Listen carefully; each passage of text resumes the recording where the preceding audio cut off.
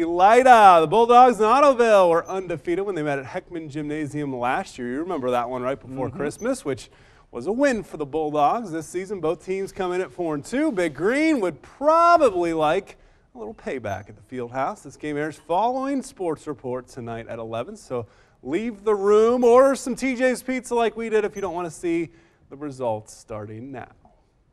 Great night at the field house right before Christmas. First quarter, Ottoville's Kyle Mans to Josh Turbin. It's 15-9, Big Green. Second quarter, more from Elida. Dylan Bittner runs out of room but kicks to Evan Unruh. He hits the three. They're within a point. Ottoville's Drew Fisher showing off some nice post moves. Look at this. Little left-handed shot off the glass. That's how you do it, big man.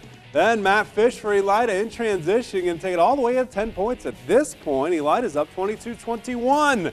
But the Big Green going back inside. Bounces around before Turbin catches and finishes. They're back in front 24-22. And then watch this play of the night. The steal by Ryan Seaver.